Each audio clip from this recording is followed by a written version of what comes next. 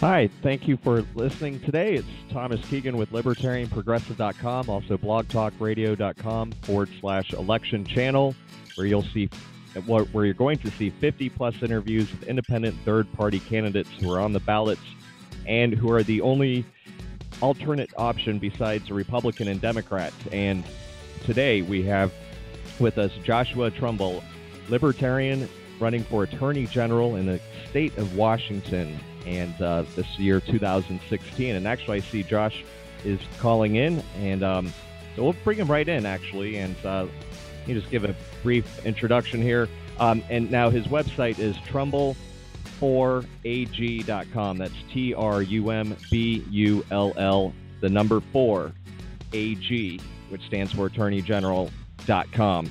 And Josh, good afternoon. How is it going today? Hey, it's going great. It's great to be here. Thanks for having me on. All right. Well, it's wonderful to do these interviews and let people know there are options out there. We're an independent media organization. We believe if a candidate, has gathered enough signatures to be on the ballot and has a statistical chance to win, then responsible media will equally cover them and have them in the debates. Now, your situation is you're running for the Attorney General in Washington, and you're on the ballot against a Democrat. So usually I'm used to seeing like a Republican Democrat or Republican Democrat and some third party or independent. But in the state of Washington, if you could explain that to folks, it's just you versus a Democrat. And how did that happen? So they have your people in Washington can vote this November 8th between you, a Libertarian, versus status quo Democrat Party candidates. Sure. So the way it works in Washington is we have what they call a top 2 primary. So before the primary, pretty much anybody who wants to run can file and run. And then the top 2 vote getters get to move on to the general election. And this year, it turned out that Mr. Ferguson chose to run for re-election, and I chose to run and challenge him as a Libertarian, and nobody else filed. So top 2 primary, there was only 2 people running, so now we have the final 2 in the general election. Now, with this top 2 primary system, I think a few other states like California and maybe 1 or 2 other states also apply this in their election system. Not everyone might be familiar with it, but that's exactly how it works. I mean, I guess there's pros and cons, but one of the pros is that you should be getting a lot more media attention now because it's just the 2 of you head-to-head running for Attorney General. Do you think that's the case?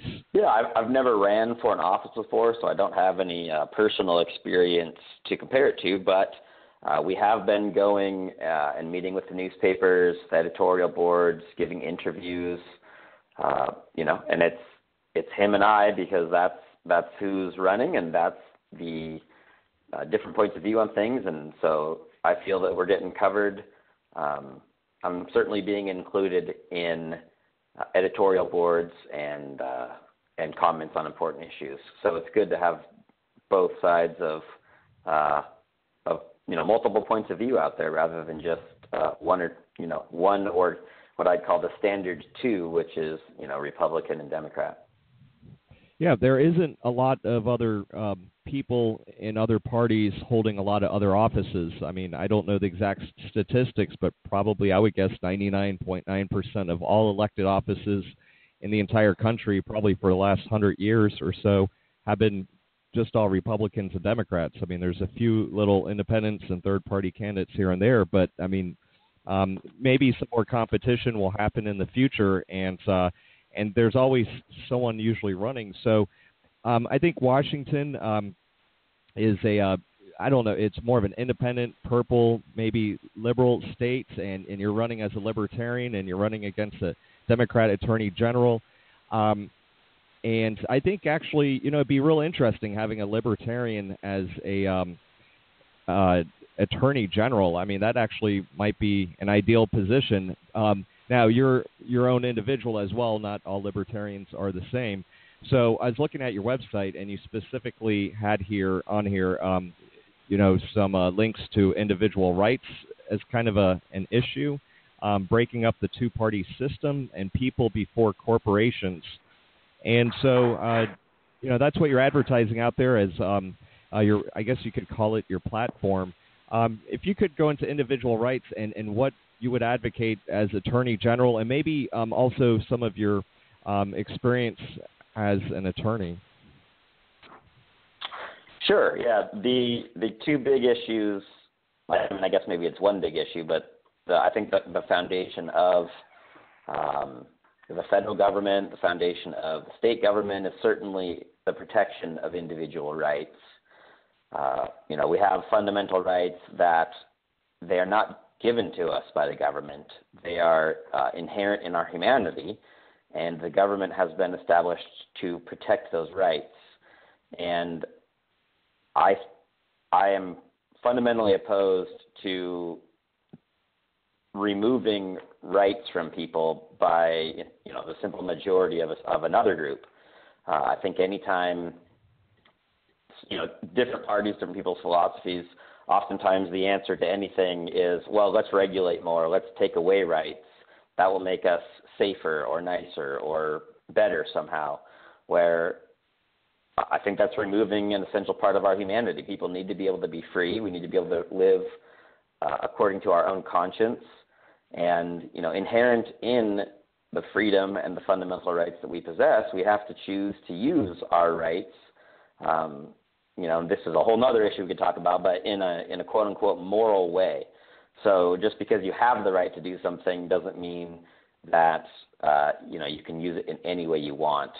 So that's my fundamental principle of government, is that it is there to protect individual rights, not to try to remove them or restrict them or regulate them and tell people how to act, how to believe, and what to do. Yeah, and we can look at examples in history, like during World War II, the detention camps that some Japanese Americans encountered in some other groups, and I'm sure there's plenty of examples, but as a republic, we all have those individual rights, right? And what about now? I assume you're running as Attorney General. What about your experience that makes you a qualified candidate for this position?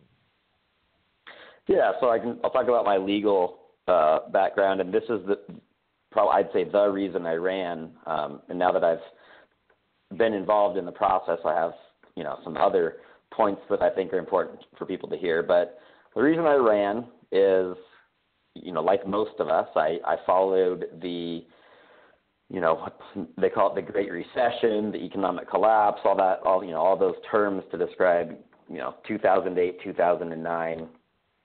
When a lot of the fraud and deception of the financial industry came out, and the harm that it caused. And then that led to, essentially a crisis regarding foreclosures. And there was a lot made about that for several years. And I started representing individuals against defending or affirmatively suing as plaintiffs the financial industry in about 2012, because I did not like what was going on. It was this essentially kind of this corrupt block of an industry that got caught breaking laws, and instead of owning up to that and trying to remedy the harm they had caused the community, they instead decided to push forward and try to take people's homes, whether they were entitled to those homes, whether they needed to create, there's lots of reporting out there about creation of false documents, all kinds of fraud, things like that. And so I got into helping people, either trying to resolve issues with, a lot of people call it the bank, but oftentimes it's a mortgage servicer. Sometimes things as simple as the homeowner had made a payment and it wasn't credited. And instead of fixing that mistake, the servicer presses forward to foreclosure. Oftentimes, I'm sure that lots of people have heard about during that time period, you would call in and say, hey, I've heard about this thing called the mortgage modification. The president's talking about it, and it's all over the news. And what the servicers would tell people oftentimes was, well, if you miss 3 payments, we can get you a mortgage modification. And so the homeowner, being in a position of vulnerability, they didn't know all the information. They trusted that servicer, and that essentially led to years of strife and struggle, and oftentimes resulted in their foreclosure. And so I've been helping people through this since 2012, and our state's Attorney General's office is not addressing this issue. They're not protecting the community from, in my opinion, the world's biggest fraud. This is not simply an issue of, well, that person couldn't pay their bills, so they deserve to lose their house.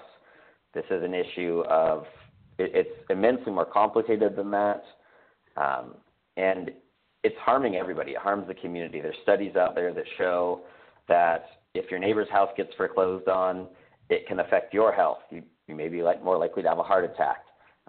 It breaks up marriages. It breaks up families. It hurts our schools. It hurts, it hurts the community, the neighborhood. And, most importantly, these are all important, but most importantly, there's children involved here. And you have a whole generation of children that are growing up in this, essentially purgatory of, are we going to be living here? Are we not going to be living here? Mom and dad are upset. And that's going to have lasting effects. And so, individual homeowners are outgunned and outbudgeted, and they get outspent in litigation. And it's very difficult to win. And when you do win for a homeowner, I just don't feel that the amount of, what you'd call damages, or if you wanted to view it as a penalty, it's not enough to change the behavior of the industry. The only way that we're going to change the behavior and protect the community at large is to have the Washington Attorney General's office address this issue and protect the people. Well, yeah, it definitely has affected everyone across the board, and that's an issue definitely you could gather consensus on, and a lot of heartbreaking stories regarding, the home crisis of 2008, the Great Recession. And so good for you, Joshua. That's great to hear someone advocating for the people. And so actually, and let me ask you a question here about, so I assume, and I might be wrong on this, but Washington is kind of a known as maybe like I said, a liberal state, maybe. I'm sure there's parts that are independent and conservative. But so you're running statewide, giving an option out there, something that's different than the status quo. What would you say to alleviate the concerns of people that might have never voted for a Libertarian, or who might lean more liberal? So what would be your appeal in a broader sense to, that would alleviate certain concerns, and that would give people confidence that you're the best choice for this position this year? Sure. Anytime that there's something new, people can react with an uncomfortable feeling. And in this case, it's the fact that behind my name, I don't have the R or a D. I'm a person that cares about the community. I care about getting dialogue. I want to have dialogue. Our society needs to get dialogue going so that we can come up with good ideas, and we can reach consensus on things. I don't think that the Attorney General's office is an office that should be, I don't know if pushing is the right word, but that should be, I'll use it, I guess, pushing a partisan agenda. I think, that legislators can do that, but the Attorney General's office should use the limited resources to protect the greatest number of people from the greatest harm. And like I said, in that case, I believe that is the financial industry for the last 10 years. And, my experience in that is pretty extensive. I've been involved in many cases. I've won cases. I've been in the appellate court. I've done trials. I'm pretty well versed in that area.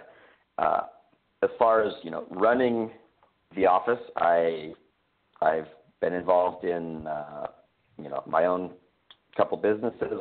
I've worked for larger entities. I have an undergraduate degree from the University of Washington in business management, and I also hold a master's degree from Seattle University in business administration, where I focused in leadership and management again. And, that's in addition to my law degree, allows me to practice law and help people. So, I'm not probably the typical politician. I'm out here speaking from my heart, telling issues that I think are important. Hopefully, the community agrees with me. I don't think protecting people from fraud and corruption is a partisan issue. I think that no matter what side of anything, I think we would all agree that that's a good thing to do. I'm not saying that I'm anti-corporation or I'm anti-profit.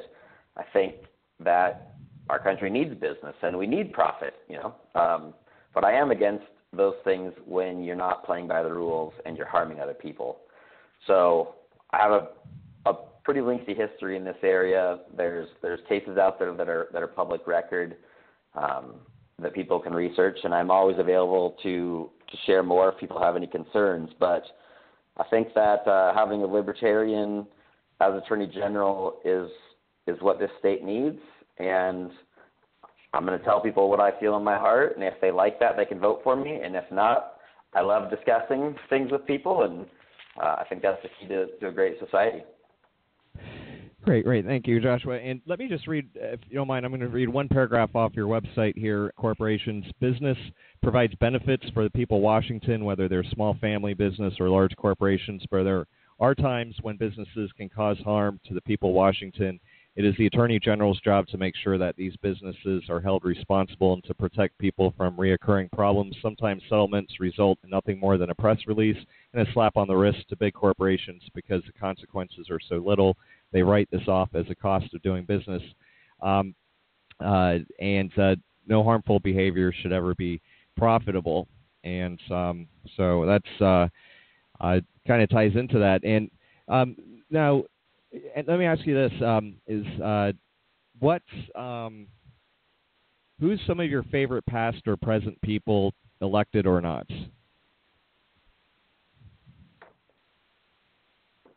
That's an interesting question.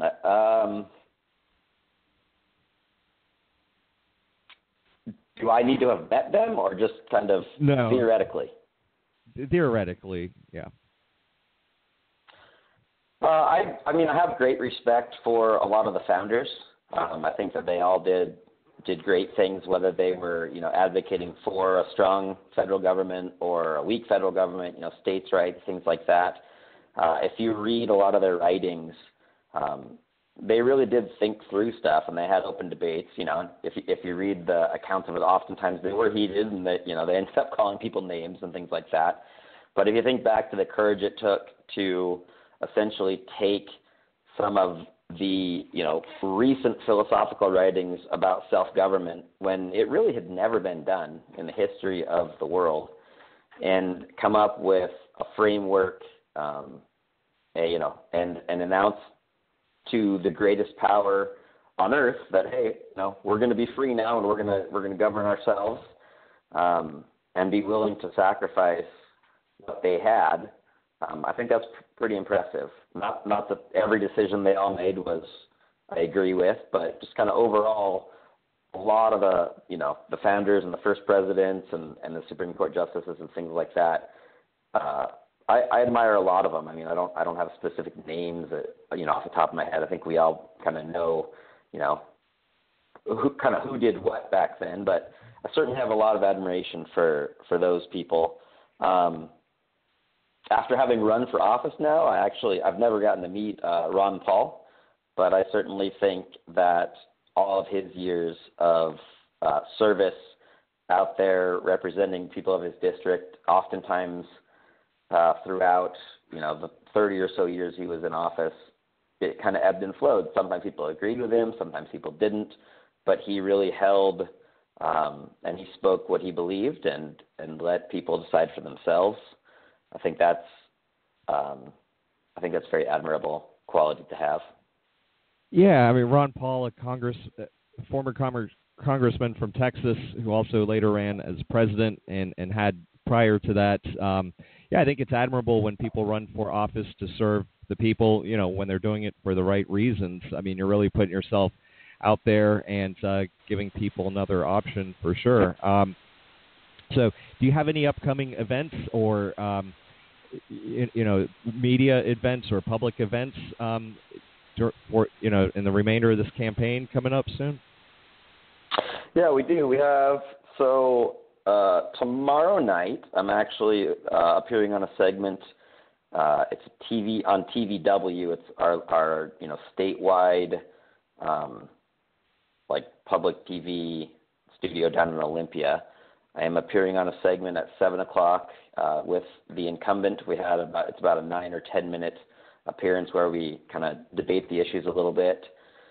Thursday, I'm appearing.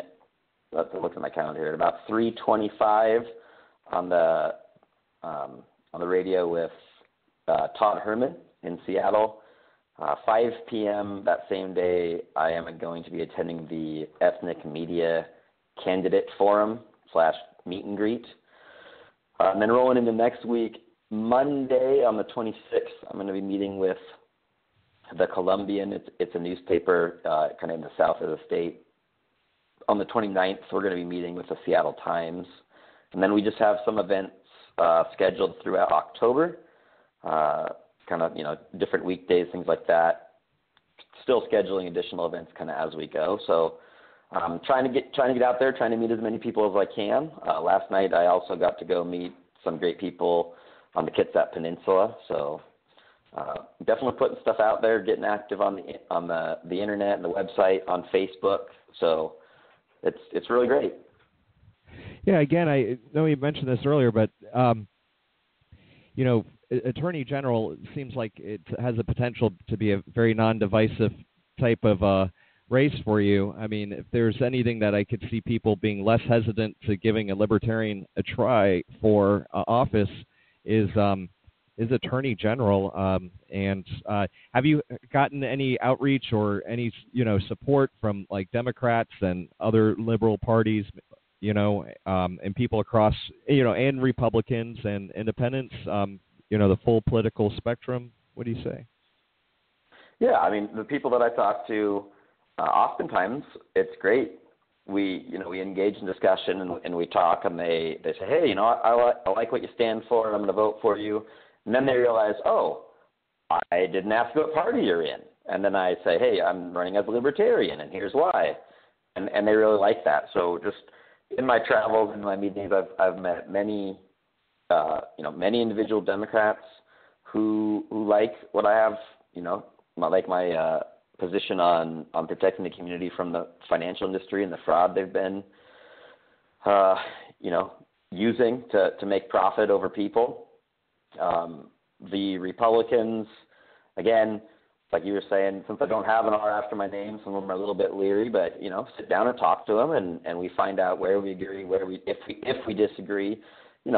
On most issues, it seems like a lot of people, no matter what party they're in, it really does seem like Americans agree on most things. Just unfortunately, when the political time comes around, we have to focus on the things that we don't agree on, and then people forget, the rest of the time that, hey, there are a lot of things that we all want, and we should work together to achieve them. So, as far as the actual parties themselves, I think that there are some Republican parties in the state, whether they're countywide or local like that are going to probably come out and endorse me. We've been talking with them. I don't know about a Democrat caucus or anything like that endorsing me, because they have a Democrat in the race. But on an individual level, I've spoken with many Democrats that are excited and have said that they'll be supporting me. Great. And now just two final things. I mean, just going back to some of your favorite people, I find on your website a quote from John Adams, another one from Frederick Douglass. But is there any other local issues that we haven't touched on that you'd like to expand on in the final couple minutes here? And I don't know if it's pretty much a past thing now. I know recently Washington passed the legalization of recreational cannabis or marijuana, and you think there could be any cases coming up in that could be important for the future, and any other issues that you want to touch on? This will be the final question. Thanks, Joshua. Sure, yeah. So I'll start with the last thing you asked about the legalization of cannabis, and then I actually have two important issues that I'd like to get people aware of as we wrap up. So the big issue regarding the legalization of the cannabis in the state has to do with preemption and whether the local municipalities, whether they're cities or counties, can ban the sale of cannabis in their jurisdiction. A lot of people believed that because it was a statewide initiative, that local governments wouldn't be able to interfere with the sale of that. Attorney General Ferguson came out, I can't remember when, maybe a year ago or a little bit more than a year ago, with a legal opinion from the office that basically said the way that the initiative was written, it does not have express language that preempts a local municipality's decision whether to allow the sale or not. That got a lot of people upset. There's been some cases, I believe maybe there's 5 or 6 at the superior court level, which is what we call our first court. You go to the trial court. So far, all the judges have agreed with the Attorney General's position that local municipalities can ban the sale of cannabis. I know that a lot of people are upset about that. My position on that is that there is, I read the statute, I didn't see any express language that would prohibit the preemption. So if people want to take that issue, they can write the legislature, or we have a great initiative process here. We could amend the statute with an initiative. That brings up other issues regarding that would probably take the case to the United States Supreme Court. So, depending on which policy side you want to push, there's a lot that can happen with that seemingly small issue. It could affect the entire country. So regarding kind of the last two issues that I've been talking about and that I care a lot about is, as a libertarian, I believe that government is formed to protect individual liberties. Recently, our Attorney General came out with a proposal to ban assault, I believe he called it assault weapons and magazines that have a capacity more than 10 rounds. There is nothing written down. There's no bill for anybody to look at. It's pretty vague at this point and seemingly arbitrary. So, I'm against restricting individual freedoms. I think, I can't remember who it was that said, if you start giving up freedoms in search of safety, you're going to end up with neither. So rather than restrict people's freedoms in trying to get a society that we feel comfortable in and is safe and works, I think we should address underlying issues. If it's violence we're trying to address, we should figure out the cause of violence. We shouldn't start restricting people's liberties. And then the last issue that is very important to me, I'm located I work in Arlington, and about 2 years ago there was that massive Oso landslide that the country heard about. And so the people that were affected by that brought a suit against the state. And the Attorney General's office is defending the state. That's what its job is. It hired experts, and at this point I believe it's paid approximately $3.5 million to those experts for their opinions. And about 3 weeks ago, it came to light that the state's experts had agreed to destroy evidence as they went along in the case, and that evidence was essentially their emails and their opinions. So instead of turning over the evidence to the plaintiffs and their attorneys, the experts agreed that they would destroy the evidence, and present at the meeting was an assistant attorney general who did not stand up and say, nope, we have to preserve this. Plaintiffs likely have a right to see it. So that has come out recently. And then there was an article in the Everett Herald that relates to a special assistant attorney general who is brought in for this case. And apparently that attorney has been tied to evidence destruction in the past when he was representing municipalities. And the article reports that he was recently sanctioned by the court in the amount of approximately $27,000. And from what the people up here understand, what I've been able to glean, that attorney has now been put in charge of the upcoming trial and the remainder of the litigation. So I think that that's a huge appearance of a conflict, of an ethical issue. Not condemning anybody, but I think that the office needs to make sure to avoid any appearances of ethical issues when it's defending the state, because essentially the office owes a duty to the citizens and to the state, which is the citizens. And so that's a very big concern that I have and that the people up in this area have. And it should be a concern for all the people that are listening today. Yeah, well, thank you definitely for bringing that to our attention in more detail here, and we do appreciate that. Well, Joshua, good luck in your campaign, and people can find out more at Trumbull, TRUMBULL, the number 4, AG, attorneygeneral.com, Trumbull4AG.com. And, well, good luck to you, sir. It's been a pleasure, and thank you for taking the time to, let our audience hear a choice that's going to be available for the state of Washington. We really appreciate it. Thank you very much for having me. And we also have a campaign Facebook page that I'm trying to update and let people be able to follow activity and ask questions and be able to interact on there. So if people want more information, they can go there as well. Absolutely. All right. Well, I hope you have a good rest of the afternoon. Thanks so much, Joshua. Thank you.